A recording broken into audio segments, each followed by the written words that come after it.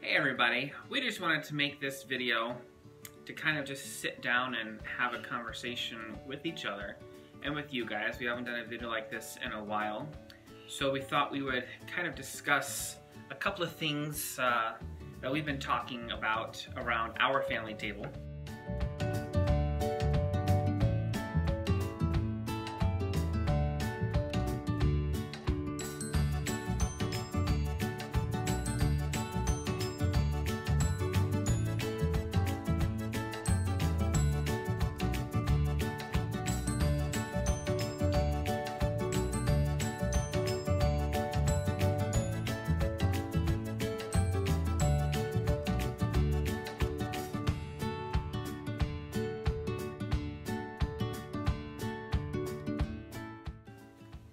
And one of the things is this issue of mandated vaccinations. We live in a state right now, Minnesota, that is introducing a bill to mandate vaccinations by removing any exemptions for people. Because right now you can say, you know, for religious reasons, we're not going to vaccinate, or for whatever reason, we're not going to vaccinate. But they're wanting to mandate that, and there's a growing trend in that direction just because of some of these supposed outbreaks that are taking place for like measles and things like that. My issue is there's such controversy over vaccines themselves.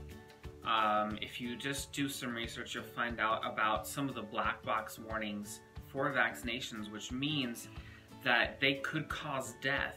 And there's a lot of reported and documented injuries in regards to vaccinations, and it's just unfathomable for the government to force that on people.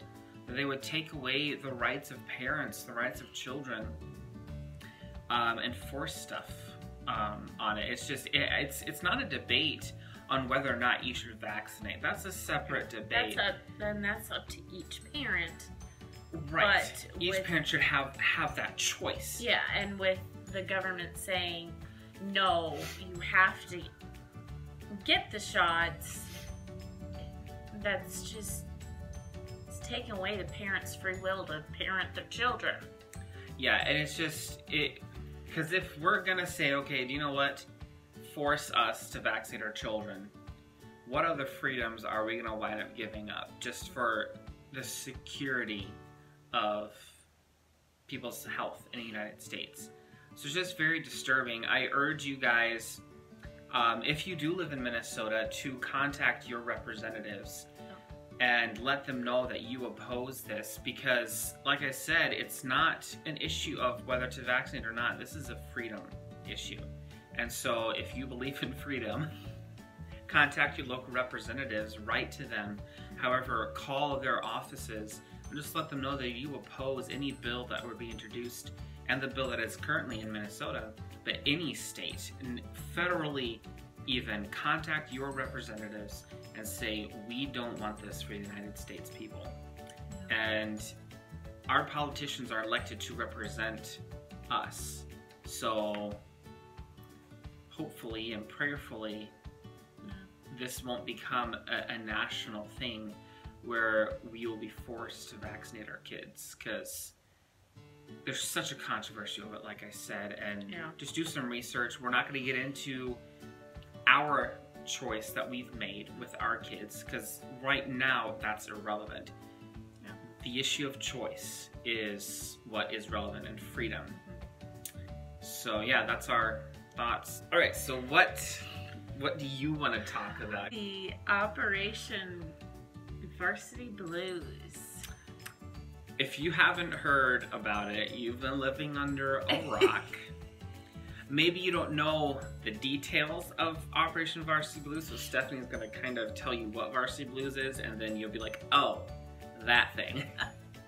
So when this story broke on March 12th, I was like, no. I was in denial because the people involved wouldn't do that. So what it was is well, what it is, because it's an ongoing investigation. The FBI had a operation looking into this company that helped get kids into college. And the director of this organization, who was William Singer, would bribe colleges, coaches, teachers. Allegedly. There's that key word. And to get these rich kids, what it comes down to, into college. And three of the more famous people is Felicity Huffman, Lori Loughlin, and Lori Loughlin's husband, Massimo. Yeah. Who is a designer. So when I heard their names, I was like, Lori Loughlin wouldn't do that. Not Aunt Becky from Full House. She wouldn't do that.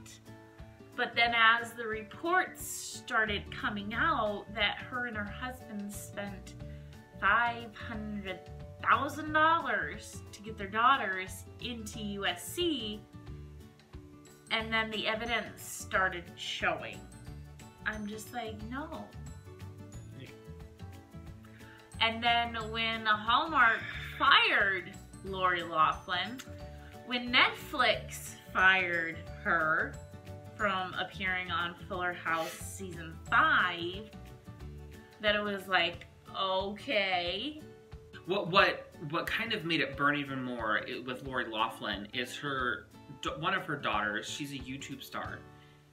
She did not care about going to college. Yep. She posted a video last year when she went in. She's like, oh, I'm gonna be traveling so much, and I don't know how much I'm actually gonna be in college, but I really just want to go for the parties and for game days. Did you like his Cali girl accent there? So, Mom and Daddy spent $500,000 to get you into college for parties and game days. So, it just blows my mind how, I mean, it shouldn't, because we've always known that the rich and the powerful use their money to get their way. Yeah. But you kind of hope that it isn't so. You kind of want to give people the benefit of the doubt, especially, again, Aunt Becky from Full House. But and people were kind of upset with Lori Loughlin being fired from Hallmark and from not appearing in the final season of Fuller House on Netflix, because they're like, hey, what happened to innocent until proven guilty?